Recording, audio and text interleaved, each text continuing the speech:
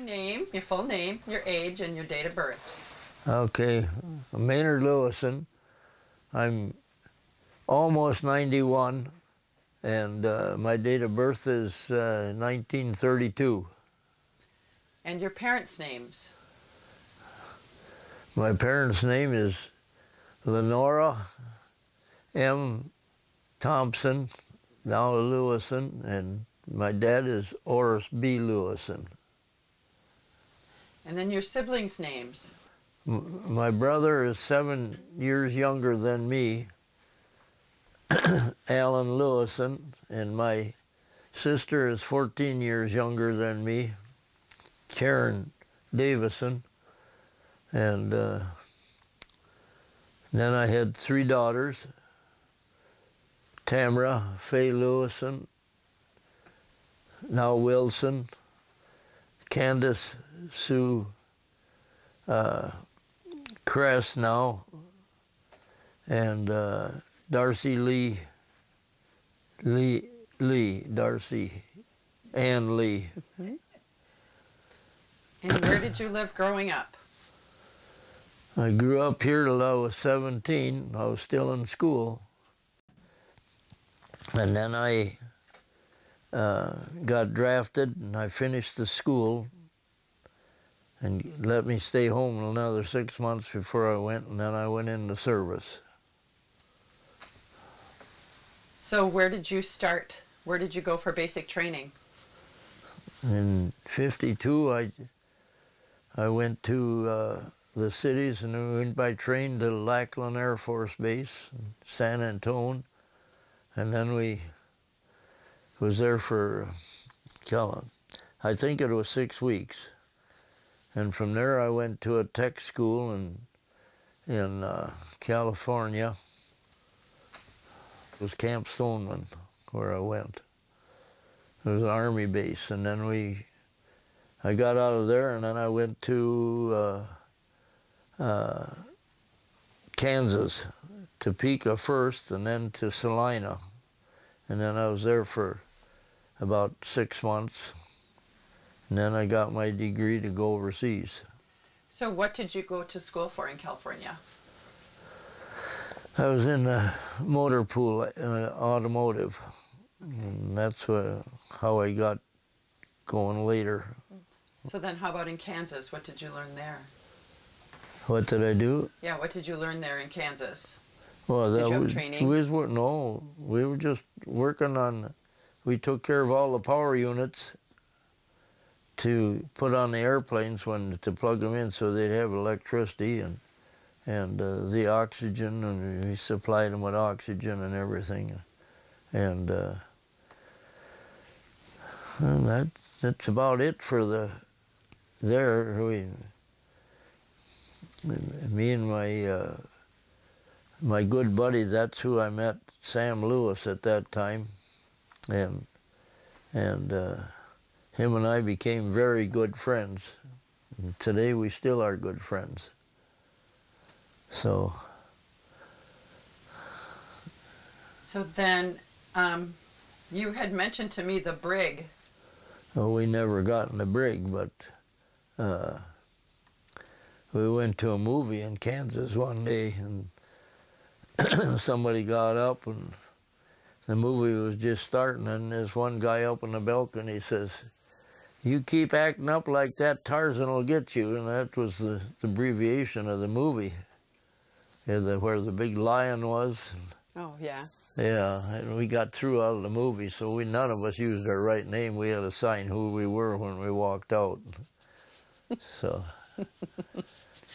So then how did you get to Guam? What did they decide to send you there for?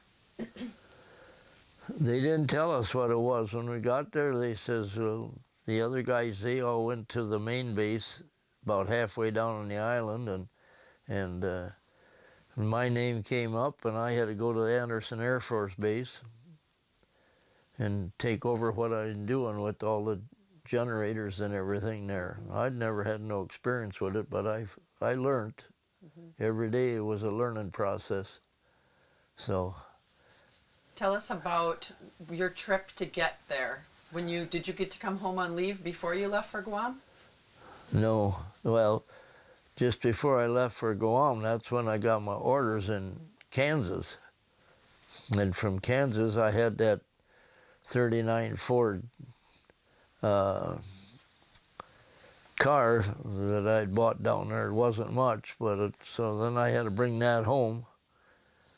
And so I used up one whole day clearing the base, and I got out of there about 5:36 at night. And then I stopped and bought some no-dose, and between coffee and no-dose all the way home. And then it rained all the way, and my old Ford had vacuum windshield wipers, so every now and then I'd have to, about maybe 3 times in the whole mile, let off in the foot feet so I get enough vacuum to run the wipers, and then back to the wipers going, and we got home, and then all these guys, all my buddies here, Woodsy and all them guys, they said, hey, being you're home, you better come with us tonight. We're going to the cities. Oh, I says, I can't do that. I says, I've been up all night with no dose. And come on. So they finally talked me into it. So I went up there, and I had 2 beers, and man, I could hardly stay awake anymore. We went to a dance, and I got out of the dance. The girls all said, I was meeting all the girls that were from here there. Come on over and have breakfast. So then we left the dance early and went over to had breakfast. Boy, and I seen that couch there, and I went and laid down. I said, I'm going to take a little nap first. Man, they couldn't wake me up. I was gone. I woke up in the morning, and somebody was sitting on the bed on the Davenport beside me there, and that was Lois. She says, we thought you died. So then we got up, and I had a little coffee and some couple eggs and toast. Came home, and when we got home, I looked at her and I says, would you want to go up to Austin and have a Sunday or something tonight at Dairy Queen? And she said, yeah. So that was the only date I had with her. And then the next morning we left at 4 and went to Des Moines and got on the City of San Francisco train. Mom took me down there and got on a train, and I left. And then it was 2.5 years before I got home again. So you rode the train to San Francisco. Yeah. So then what did you take from San Francisco on then? A little canoe. That was a boat. It wasn't very big, but we went and we... So tell us about that boat. Well... And where you left? You left from San Francisco. Yeah. And it was so gorgeous. I looked back at that Golden Gate Bridge, and I says, man, I'll probably never see that bridge again, but I did eventually. And we went over, and we stopped in Hawaii, and put on fuel, and we got off the boat for half a day, 3-4 hours, back on, and we took off and got to Guam. Was that a smooth boat ride for you? Yeah, that one wasn't bad, but coming home was terrible. So then, once you got there, what was your schedule like when you got there? Well, we got off and went to our headquarters, and they said, "Well, John Bunger and you guys, you're all going to the communications center." And they says, "Maynard, you're going to the air base." That was 12 miles farther north. So I went up there, and the guy that was there says, well, I'm leaving in the morning. And I got talked to him a little bit, and that was it. That was my knowledge of what was going to happen. So I just had to learn from there. So what did you do? What did you run? I had 2 generators under the control tower, and 1 generator down on base operations, and 1 on the radar to land planes and on and off the base all the time.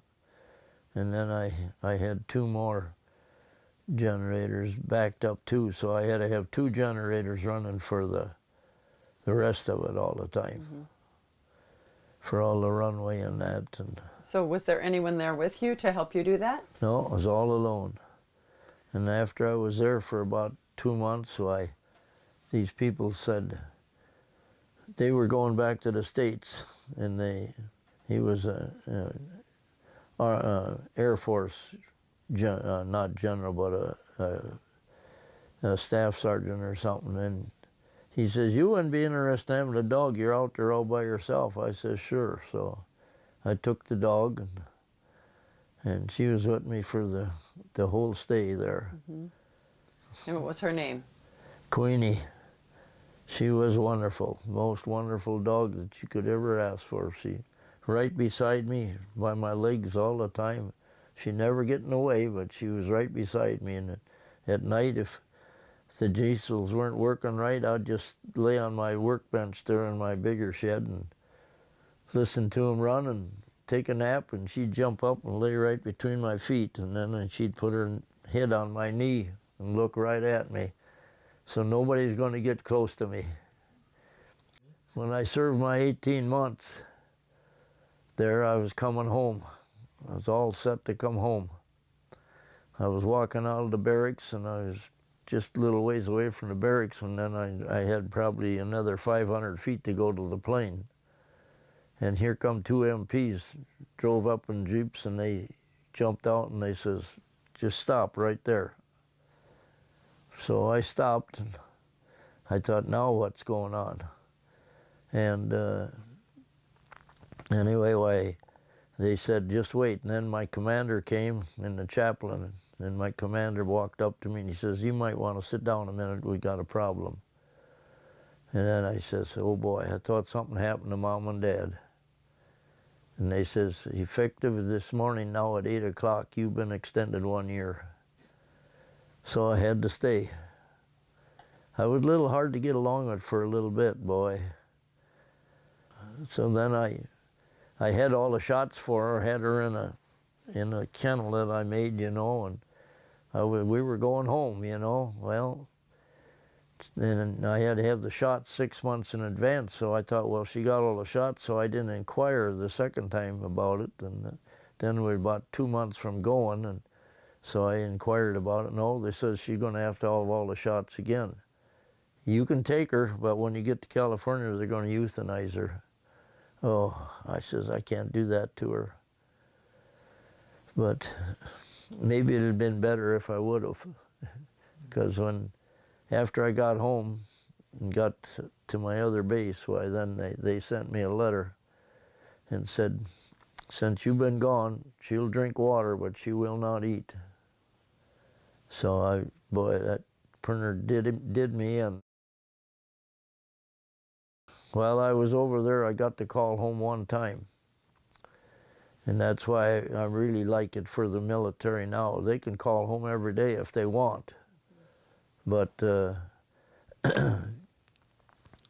I got to call home one time, and that was for 3 minutes, $73. And then the phone, you had to click it to talk, to click it back to listen. The operator come on every minute and says, "You have 2 minutes left, you have 1 minute left," and bam, it was gone.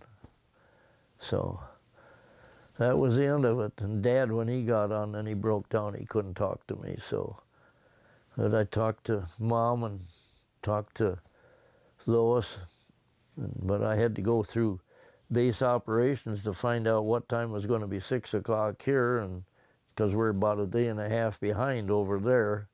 And then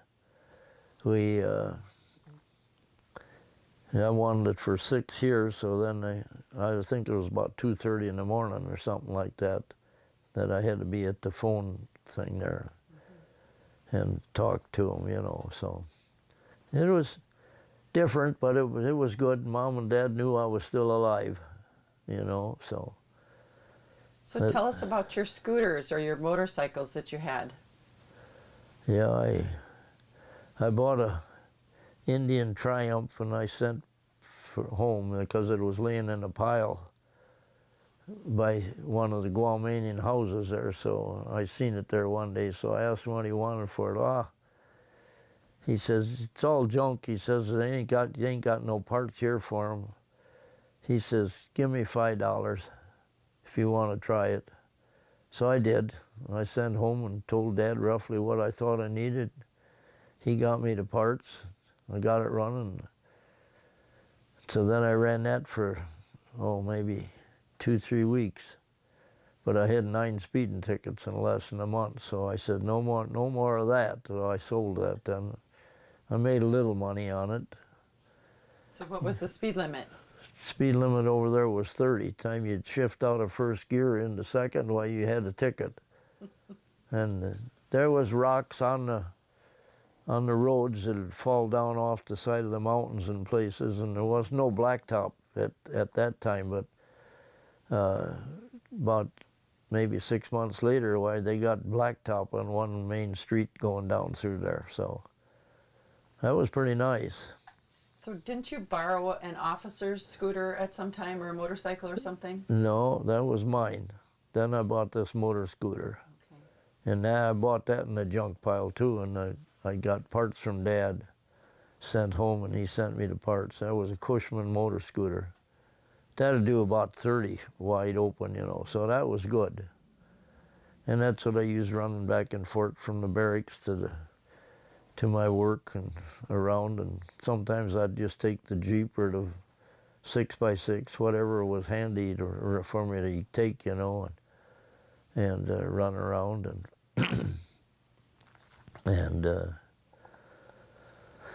so then that was part of my work. I had to change oil pretty often because the power units, when it was really hot, when it got up to be 100, then I had to change them every 4 hours. Drop them down and get 2 others on.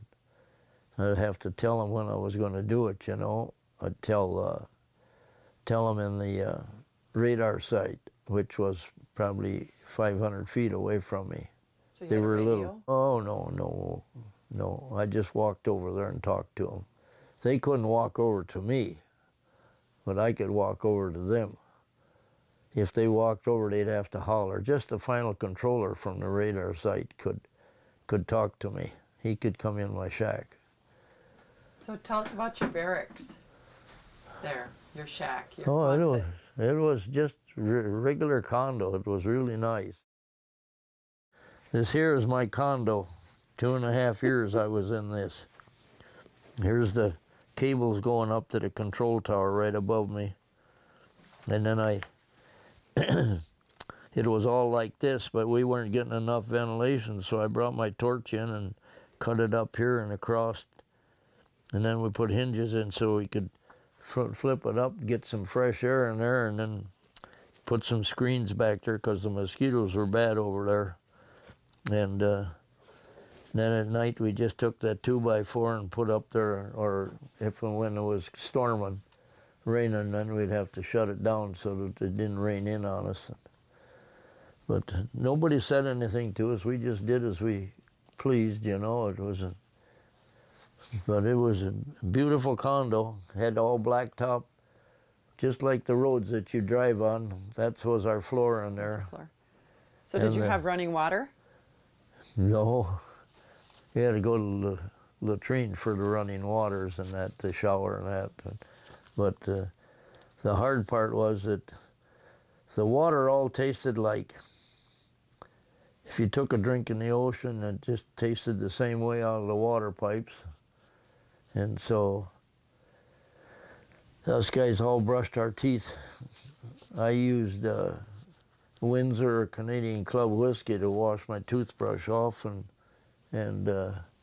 every day, and then take a mouthful and slosh it around and spit it out, get the toothpaste out. Colgate toothpaste doesn't go good with Windsor or something. And but then we still had another problem. We had a lot of red ants over there, and so I had unlimited access to gasoline or diesel fuel or oil.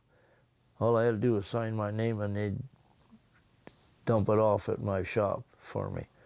So we brought diesel fuel in and poured in the cracks in the floors in the barracks. And then the ants couldn't get to us, but then we still had a few of them. So then we got coffee cans from the kitchen, the chow hall, and we put our bed legs in that and then filled them with diesel fuel. So we had a half a skid of, but I'm still alive today. And we had mosquito nets down over us at night. We sprayed with that. I don't think that spray was probably something that could burn or kill us too, but we got along with it.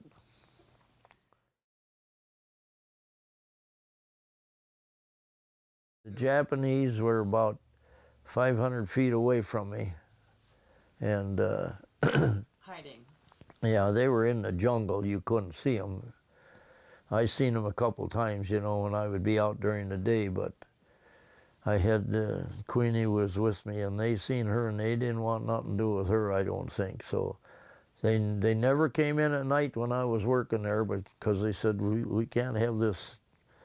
Whatever you say, they could come in and wreck a generator or something for me, you know, if they wanted. But I never had to confront any of them. But I had to carry my rifle with me all the time for that 2.5 years. Once I leave the barracks, I had to have it with me, and I'd go out there, and it was in my shed with me all the time. I kept it next to me, but I had stuff to do, and I'd be running around and doing it out there. And I didn't think nothing of it at the time. I just thought it's just part of the job. I wasn't worried about it. So they were still in the jungle when you left? It was better because they flew over and dropped pamphlets a couple times a month, told them the war is over and that they should come out. And I guess they finally figured they had them all, you know. So what did you eat? How did you get access to food when you were there? Oh, I could go to the chow hall anytime because my commander said, you feed him. He's got such unlimited hours. He don't know where he's at. If something breaks down, he has to work and keep it going, because if we got planes coming in and they have a breakdown, he has to be there real quick, like, to get things going again. Mm-hmm. So I'd just go to the chow hall, and then sometimes they'd throw them in this square box, you know, and I'd have hot dish or toast and eggs or whatever, you know, but they had to feed me, whether it was 2 o'clock in the morning or 10, and they were excellent in the chow hall. That guy, he just really took care of me. He'd see me coming, and if I'd come at regular hours for the chow hall, oh boy, I'm so glad to see you. He says, no, don't have to fix nothing for you today, no. I says, it's all right. So did you take extra back with you then? Huh? Did you take extra food back with you then? Sometimes, yeah. So how did you warm that up when you were there? It was always hot there. I could lay it on my diesel engines and warm them up a little if I wanted to, but no, I just ate it the way it was, and sit on the bench, and it'd just jiggle on the bench, and I ate it. I'm here today yet, so it must have been all right. Weather on Guam and the typhoons. Well, in the wet season, it'd probably rain every 1 to 2 hours, and then when it would rain, then the sun would come out, and then it would be real humid. And as soon as maybe in another 2 hours, it might rain again. And in the dry season, it'd probably rain a couple times a day, you know. Mm-hmm. And the typhoons came. That's when I had the big 6x6 10-ton truck that I had to hook onto the radar site. So when the wind got over 96 miles an hour, then we had to move it in by the other hangars and that in the base. But I only had to move it once, and that's tough to be out in wind. You try standing up in 60, 70 mile an hour winds, and you don't let go of anything until you got a hold of something good again.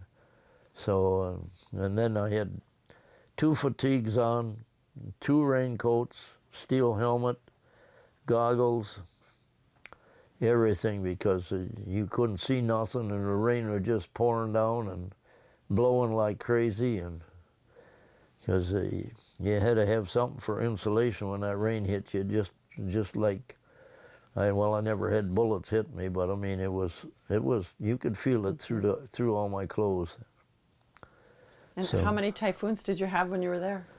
I went through 7 or 8 of them over there, but some of them were a little more vicious and some of them weren't real bad, but we all had to take precautions, you know, and so me and the radar site, us people out there were 4 of us.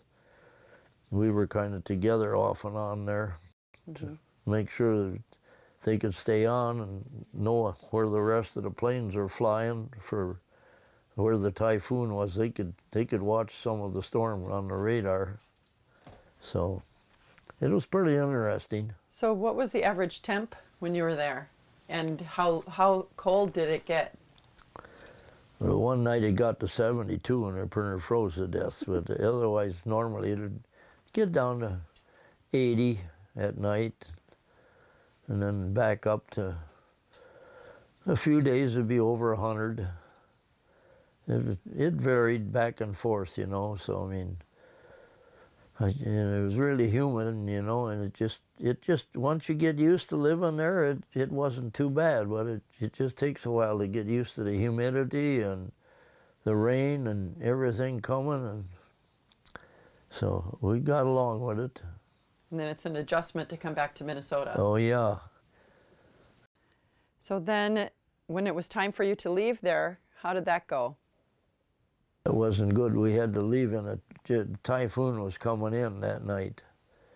And so, boy, we got out in the ocean. You look through them portholes in the boat, and man, the water'd be 30 feet above you.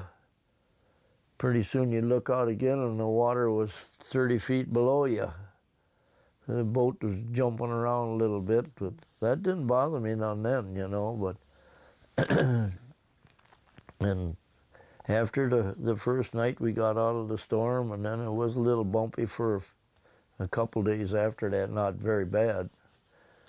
And then it kind of slowed down a little bit, and then I got sick, and I was throwing up and diarrhea and everything, and so they just padlocked me with handcuffs to the railing and my ankle, and I just laid there. They built a tent over me and come with crackers and water every hour. And I laid there for probably 15 to 18 days. And I said, just take them off and just push me overboard, I says, and let me feed the sharks. But we made it and got home, and first thing we seen in 22 days coming home, I was looking out there, and I was laying there, and I was looking, and God, I could see something in the horizon. Otherwise, all you seen was ocean. It kept coming and coming, and God, believe it or not, it was the Golden Gate Bridge. Man, that was a wonderful sight. Boy, and I says, I got to get up, and I got to put some clothes on, and put them on, and we sailed in about midnight or so under the Golden Gate Bridge, and then we just docked out there. The next morning at about 4:30, the band came and they welcomed us, and we got off the boat, and and then we all got in a bus, and we wanted something to eat, so then we went to this one place, and it was a restaurant there, and military paid for it. But I told the guy running the restaurant, I says, I just want a small piece of steak, and I got to have a shot of whiskey. He says, I can't give you whiskey at this time. I says, okay. He says, you drink coffee? Yeah. So he came over to me, and he set the cup down with my food, and he says, here's your coffee. And he had about that much whiskey in the bottom of the cup. And I drank that and ate my steak. And we took off again and got in a plane. And we were flying back, I think going to Kansas City. I can't remember for sure. And we went up over the mountains and ran into a rainstorm. The plane was just a small one, you know. It wasn't big. There was probably 25, 30 of us on there. And we jarring around, and it didn't bother me a bit. I didn't get sick. And the rest of them all had their heads in the sack, you know, and throwing up. And so we made it back home.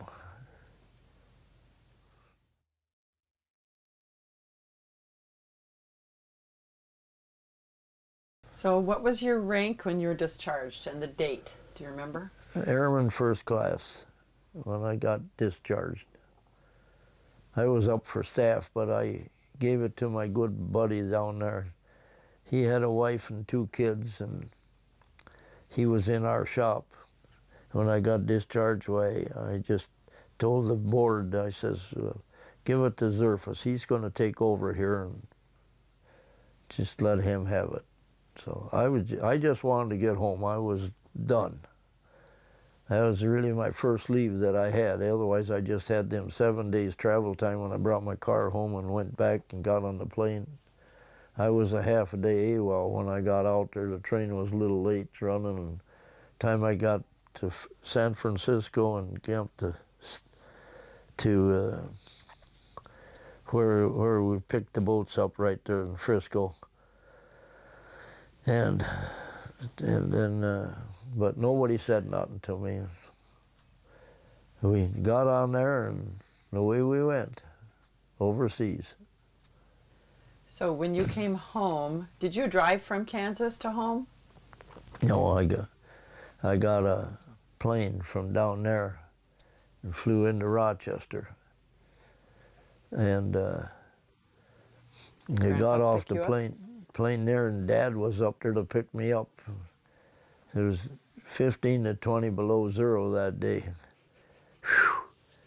So, you know, when you're used to 80, 90 degrees, all of a sudden, boom, boom. When I got off of there, I told Dad, you got to turn that heater up on high. He says, son, it's up as high as it'll go. And I says, it ain't high enough. Dad had to stop and take his coat off. He was just roasting in there. And I sat right in front of the heater, soaking up all I could. So then we got home, and it was wonderful, you know. So who was there to greet you?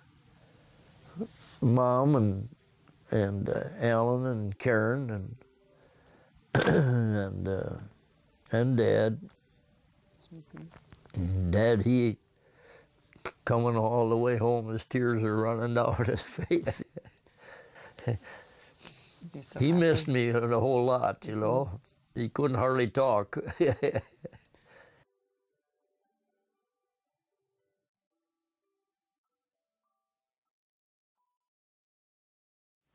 So then, when you came home from Guam, then how did it go with Mom? Did you start dating her right away? Yeah. Yeah, we started right away, and So how long did you kind of gets me a little bit yet, you know, but, and then we got home in February, and we got married in August. She waited that 2.5 years for me.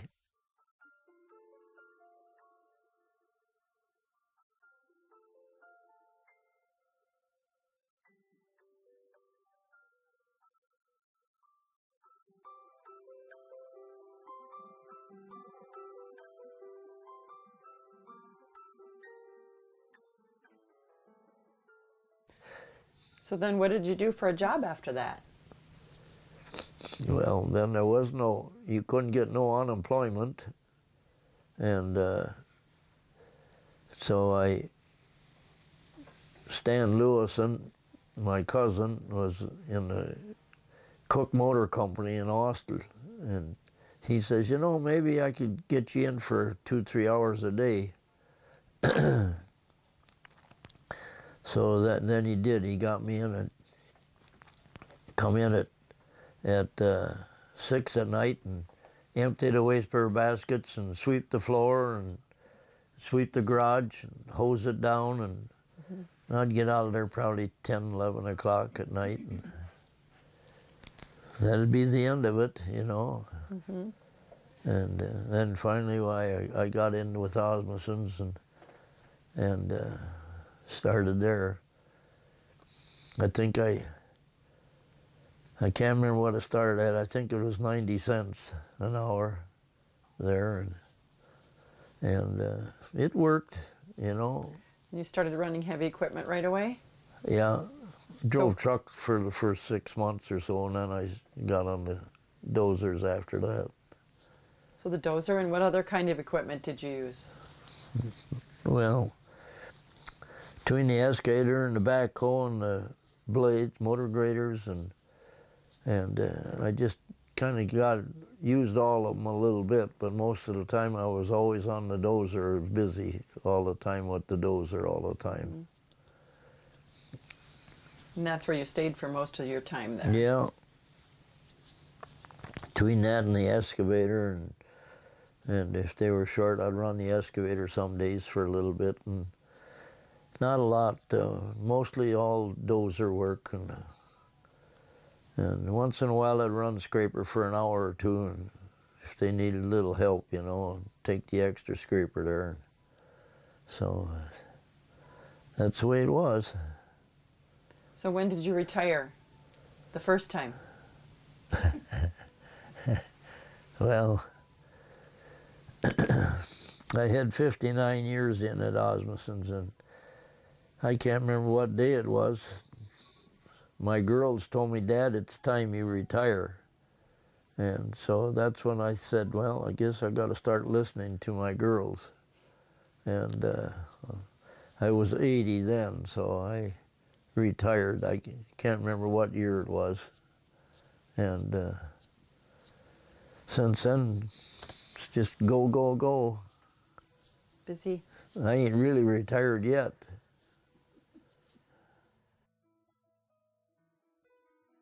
And then where did you live? Well, first we lived in the old clinic. She worked in the clinic down below us there, you know, downtown for Doc Snyder. And then his house beside Mom and Dad's up there where I grew up. They moved out of there, so we moved in there, and then we stayed there, and then we found this house here, and because that one wasn't much. If you get out of bed at night, we had to lay rugs out across the linoleum because your feet would freeze to the floor. It was so cold in there all the time. We put water in there for milk for you girls. That would freeze up after about an hour and a half in there. So we moved out, and then we got this palace here. Boy, it was nice, you know.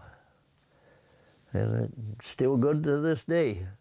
Yeah. So that was in the early 1960s. 1961, before I was born. Yeah, 60 when we were here. Yeah, you was never in the other house. No. Tammy and Candy. Yeah, so you're 3 girls. Huh? You're 3 girls. Yeah, when I got here, then you were born here. Yeah. Do you remember coming home at night and Mom would say, just go ahead and take them with you? Yeah. So where did you take us? We'd just go outside to the shed and do different things outside if there was lawn work, you know. And I was teaching Tam how to run and how to run the mower, you know, and that. And went that first time, and I says, well, I'm going to watch you back here. And she took off with the mower, you know, and come back, and she says, Dad, this thing ain't cutting good. Well, I says, I know that. Well, what are you going to do? I says, you got to turn that switch on the dash there, and so the mower starts going. So Candy run the mower some too, you know, and Mom run it some, and then you were born, and And then we used to go swimming and yeah, play basketball and softball in the backyard. and So tell us about your campers that you've had throughout your life. I've had a couple of motor homes, and started with a tent one night, but that's when you girls were along, and it rained and the tent leaked, and it was a mess. We threw it in the trunk of the car, and the water was still running out, and we got home, and and then we invested in that one trailer and kept that for about 12, 15 years. The Trailblazer. Yeah, Trailblazer trailer, and I'd get home on Saturdays, and my three girls and Mom would have that car all hooked up to the camper, and away we'd go. And I'd take a nap when we'd get there sometimes, because I was dog tired by then. So we'd go for Saturday night and come home Sunday and go to work again, you know. So it was really nice. And then when we got the motor home, that was really something, you know. And now the last one was a diesel, and boy, we love that. It's really nice in there. So how about your church? Do you want to talk about that a little bit? How long you've been there? Well, yeah, I was an usher at Little Cedar before I went in the service. And then when I came home, they want to know if I'd be usher again, and so I've been an usher ever since when I come home. And then when Alfred Sathery passed away, why, he was head usher, why, then they told me that I could want to know if I'd be head usher, so I've been head usher ever since. I think he died in, I don't know, it's probably 55, 60 years now. I don't know. I'll have to look, see what it says in the church things for him. So you've been head usher for 60 years. Yeah, at least 55, 57, someplace in there. Whatever year he passed away, well, then I took it over after that. And then I was on the church council for a while. And then when we built this new church, well, I was one of the 6 of us on the building committee for that. So it kept me busy. And you got to run your dozer over there. Yeah. Then we put the parking lot all in there and everything, and stripped the black dirt off, and yeah, it worked just fine. I didn't have far to go to work for a couple days while we was doing that. So tell us about the ambulance. Well, then I got involved in the ambulance. There was 6 or 7, I was think 6, started the ambulance here. And so every night I'd probably be on the list till you had to stay right in the house. That's where the phone would ring, right in the house. We didn't have nothing, no other ways. And you'd get that, and then you'd get the call, and you'd go. And we got it started. We just had not much. It was just a van at first, and then we got a bigger van, and then we finally got a bigger ambulance. And it just kept coming up as we went on. But we just didn't have enough people at first, boy. All we had was an oxygen bottle and a first aid kit at first. So we had bare minimum, but we made it work. And to this day, we got a good ambulance system here, so it's wonderful. How many years did you do that? I was on for the first 20 years. And I said, that's enough. Car accidents with little kids really bothered me, you know. they were, some of them weren't really what you'd call hurt, but they were just, they didn't know what was going on, you know. They were just so mixed up with, you know, being there. It was an experience for those 20 years. I just said, I got enough. I gotta get out of this. And so. So your honor flight a few years ago. Yeah. Tammy, somebody had to go along with you to help you in case you needed something. And so she went along with us, and boy, that flight was out of this world. You just can't explain it, you know. It just so nice. And we got up there and we was flying, and all of a sudden it was really like a big fire underneath us. Golly, I thought we were on fire or something, you know. And it was probably about 7:30, 8 o'clock. Here it was the sun. It was just coming up, and we were way up there, and it was shining underneath us, you know. It was really pretty. Yeah, because you left very early. Yeah, it was very early. It was just barely peeking out, and then we went and landed there in D.C. and the welcoming committee. My God, they had people all over. They wanted to shake our hands and everything, and towards the end of the line where they were singing the national anthem, it kind of brought tears to my eyes, you know. It was just so beautiful, you know. And then there was about 4 or 5 gorgeous gals standing there. I suppose they're in their 20, 30 years old. And they'd give us a hug, you know, and it was really, really something, you know. And then they fed us a little breakfast, I think, there. And then we was on the plane. Before we got off the plane, we were flying, and they says, the stewardess came through and says, "We are going to have mail call now." And I told Tammy, they must be mixed up. I said, there ain't no mail here. And Tam reached down in her bag, and she took out all the letters that people had sent her. For you? Yeah.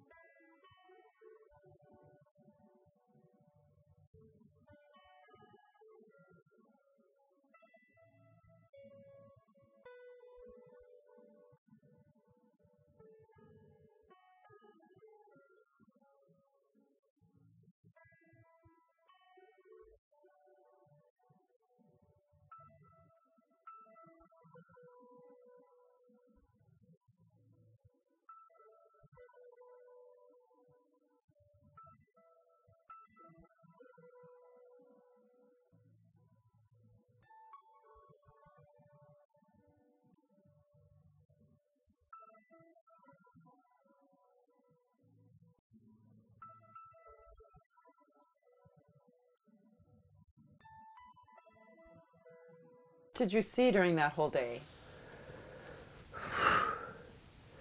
Well, the Korean memorials and the Vietnam memorials. And we couldn't go in. We just drove by and seen the Capitol. They wouldn't let us go in at that time. And we seen the changing of the guard.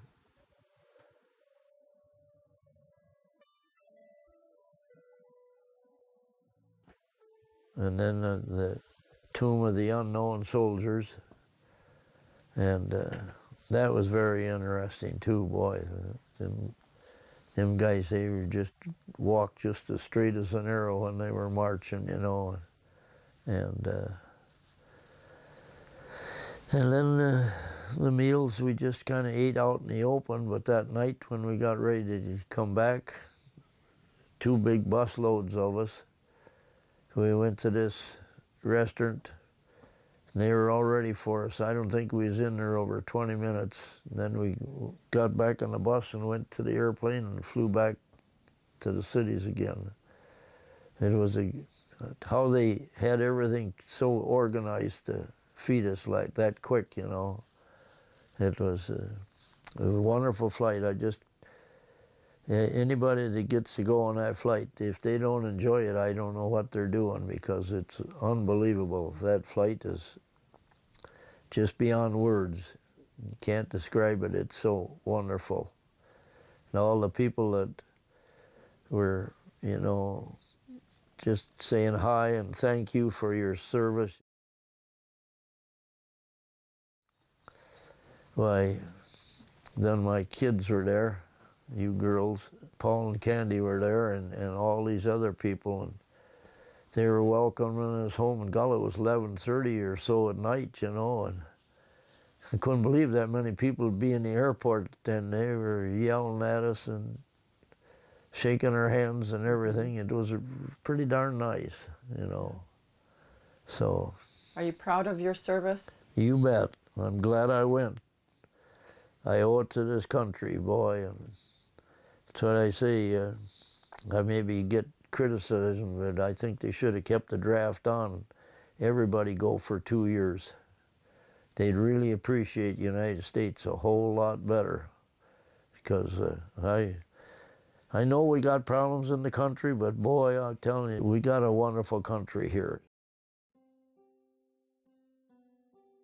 This is a quilt of valor that I got through on the military, and from the American Legion. And from the American Legion, and another. Anyway, it was made by my daughter, Tamara Wilson, and her name is here. And so I'm real proud of this. It's a beautiful quilt. And so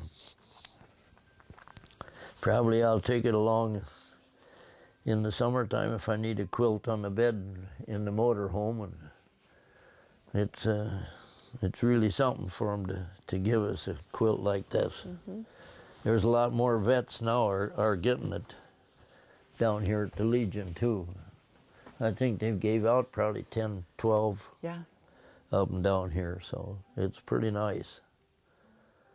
My 3 daughters are wonderful, and my grandkids, jeepers, get together, they all got to come and give me a big hug, and that really melts me down, you know. And they're so good to me, everybody. They love to go camping with you. Yeah, oh yeah. They all like to go camping. And the city of Adams has been a wonderful place to live, and everybody's pretty friendly here and treats me well. Mm-hmm. So I ain't got no complaints. They take good care of you. And